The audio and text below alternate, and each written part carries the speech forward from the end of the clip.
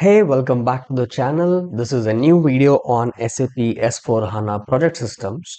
And in this video, we are going to learn about validations and substitutions in project systems.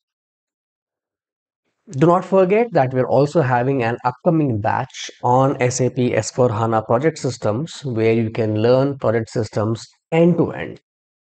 And do not forget to register for it. The link of registration is in the description. You can also register by clicking on the QR code on the screen. And do register before 12th of November to get an early bird discount of flat 10% off on the course. Register now and become an S/4HANA Product Systems expert, which is a niche skill in finance consulting.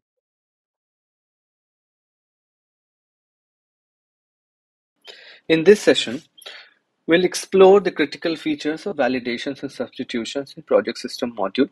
We'll learn about the concept of validations and substitutions and how they play an essential role in ensuring data integrity and compliance with the business requirement of any client whenever they are using the project system module.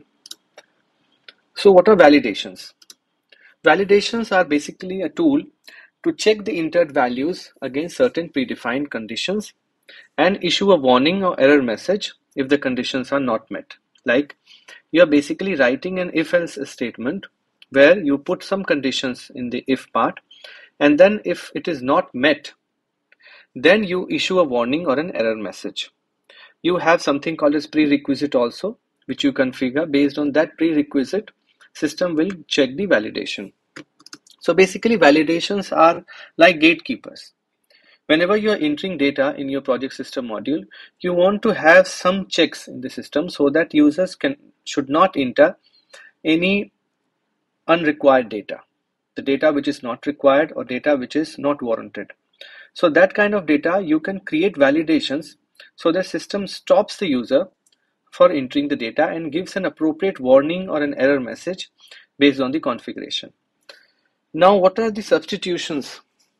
Substitutions are basically a tool to replace a value in a particular field, again based on some criteria that you define in the system. Replacing means you're not giving an error or warning message to the user, you are just replacing the value with the required condition. So by replacing, you basically ensure the data integrity and you ensure that only required or only allowed values are entered in a particular field, and you're not giving any error message, you are simply replacing the value with the required value for that field. So basically they offer a flexible mechanism to automatically adjust your data whenever you're entering the data and the data that you are entering is not correct. System simply replaces it with the correct data. That is what substitutions are all about. So validation means writing a if-else statement in the system. Normally these things are done by the mappers, but for project system, the configuration also covers this. So you can write your own code in a simple way so that the user is prohibited to enter a data in any particular field. And substitutions are like whenever you are entering the data, and if the data is not meeting the requirement as per the conditions mentioned in the configuration, then the system will replace it with another data that you have configured in the system. So let's see what is validation and substitution and how it is configured in SAP and how it works. So to write any validation and substitution, we need to go to the configuration part. So let's go to SPRO, then project systems,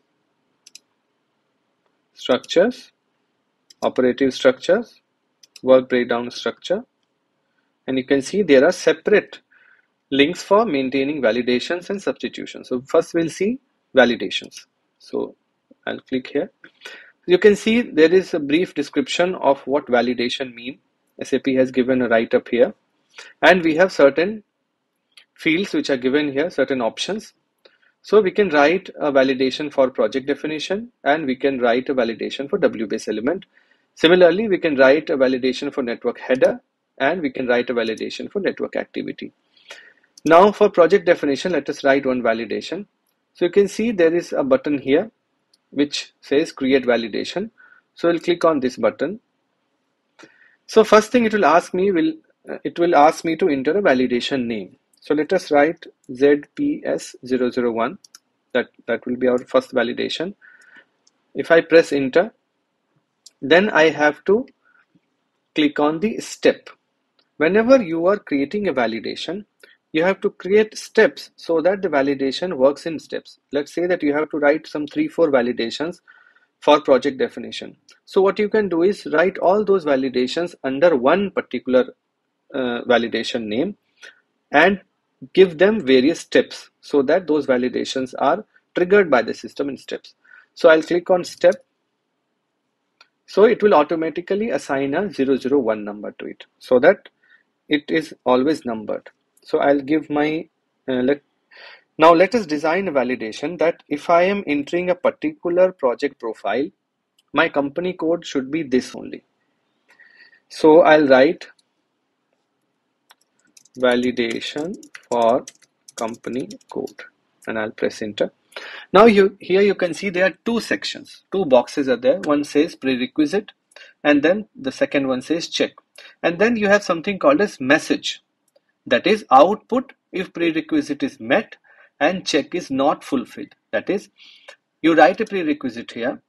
Once it is fulfilled, system will go to the check part and check whether the condition that you have written is getting fulfilled or not. If it is fulfilled, then no message will come. If it is not fulfilled, then system will go to the message here. So you can configure your own message in the T code SE91 or you can use system messages also. So to write the prerequisite, I'll have to click here. You can see the icon also shows you like a cone where you can filter out the data. So this is like writing a prerequisite for your code. Now for writing the prerequisite, you have certain fields of project definition and some ABAP system fields. So if I go to the project definition table, that is PROJ, I have certain fields. So what I have to write for the prerequisite here is that for a particular project profile, my company code validation should work. So my prerequisite is project profile. So what I'll do is I'll double click here and I have to search the project profile field here. To search, I can go and click on this binocular icon. So I'll click here and I'll enter project profile. Press enter. So you can see PROJ, PROFL is the field for project profile. I'll double click here. So you can see the project profile comes up here. Now I have to write equal to, because I want to write a prerequisite that my project profile is equal to something, then my company code is allowed to this value only. So I'll click on equal to, and then I have this button here to enter the value of the project profile. So I click on constant.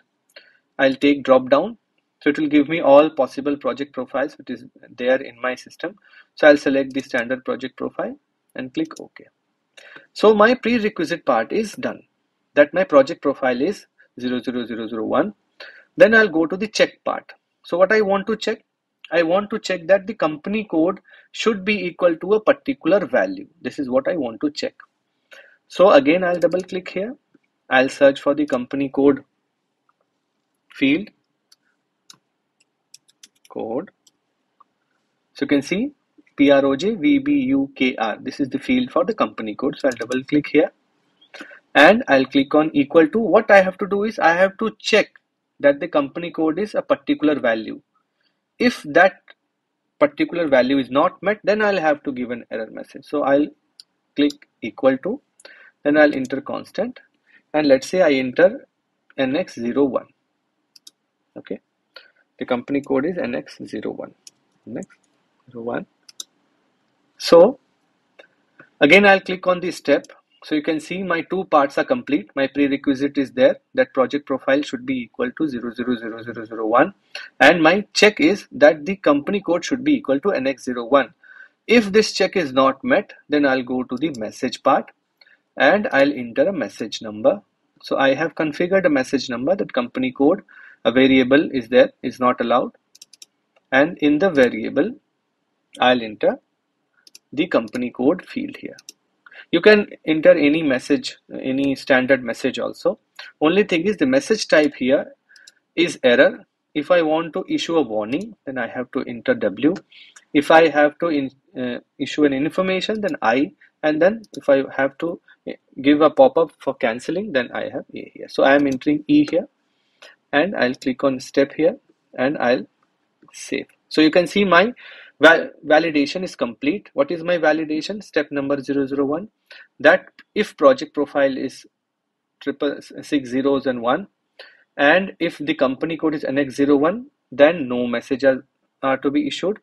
If the project profile is to this value, and if the company code entered is not NX01, then a error message is to be issued.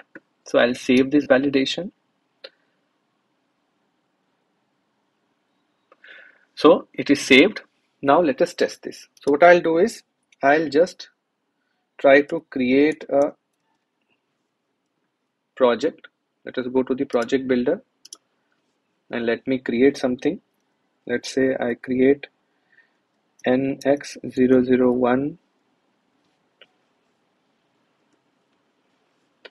So my project profile that I have to select is 01, because against this I have written the validation. So I'll select this, I'll press enter. Now you can see I have a company code field here, which is NX01 because it is being defaulted from the project profile. So what I'll do is I'll change this company code. I'll make it NX02. Okay. Now, how can I apply the validation? So there are two ways. One is manually applying the validation. How can I manually apply it on this project definition? I'll go to edit, validation, substitutions, and validation. So system will give me pop-up whatever validations I have configured. Currently I have only one validation configured, so this will come. But whatever validations are configured in the system will give me a pop-up. So I'll just double click here. So you can see the validation has been carried out, and system is giving me an error that company code NX02 is not allowed. The same error which I had configured here. Let us see again. So my project profile is 01 and my company code is not NX01. So system has given me a custom message that company code, whatever company code I have entered here, is not allowed. You can see here company code NX02 is not allowed. So this is the way to manually trigger the validation. Now what is the way to automatically trigger the validation? So we'll have to assign this validation to the project profile configuration. So I'll show you. I'll have to go to the project profile configuration here. So I'll go here, maintain, create project profile, and then you can see here there is substitution and validation sections are here. So for project definition, I'll select the validation as this new validation. So you can have separate validations for project definition and W-base element, and substitutions for project definition and W-base element. Now, if I select this, then this validation will be applied to the project definition by manually doing that. But as I said, I can apply the validation automatically also. So to apply that validation automatically, whenever you save the project definition, I'll have to click this checkbox. I have to allow automatic validation here through this checkbox, and then I'll have to save the project profile. Now if I go back and create the project again, let me create the project again,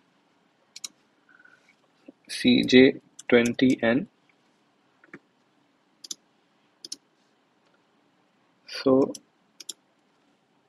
I have to press enter. I'll change the company code here and I'll click on save.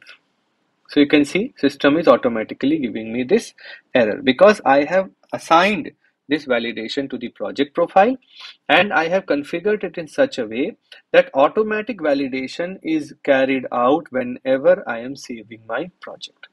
So this is how you write a validation, and this is how you assign the validation to the project profile, and with the help of that checkbox automatic validation, you apply the validation each time the project is saved. I hope you found this video useful. If you're having any comments on the content, please do let us know in the comment section. We will try to make as many changes as possible. And again, do not forget to like the video, share it, and subscribe to the channel if you haven't done it yet. And do not forget to register for the upcoming online project systems training batch. See you in the next video. Take care.